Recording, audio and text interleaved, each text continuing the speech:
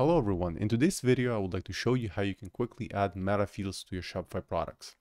And if some of you don't know, meta fields are essentially custom fields where you can add extra information about a product, and I'll show you what I mean. So let's go to product section and let's click on Marketing 101 textbook. It's a sample product I created.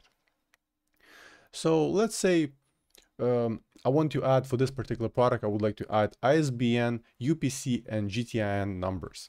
But unfortunately, there's only one field here. I can pick one of the three. But what if I want to add all three of them? There's no way I can do it. So in other words, that's where meta fields come into play.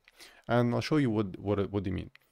So once you go to settings section and click on meta fields, then click on products and click add definition. Here, hover over, click on the name, and then select ISBN, save, then add definition UPC, save, and one more, let's do EN, save. But in fact, you can do more. For example, you can also add the product subtitle, or you can add a care guide, especially if you sell like apparel.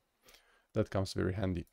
So now let's go to the products and let's click on Marketing 101, scroll all the way down, and we can see that to this particular product, right now I can add EN numbers, UPC, and ISBN.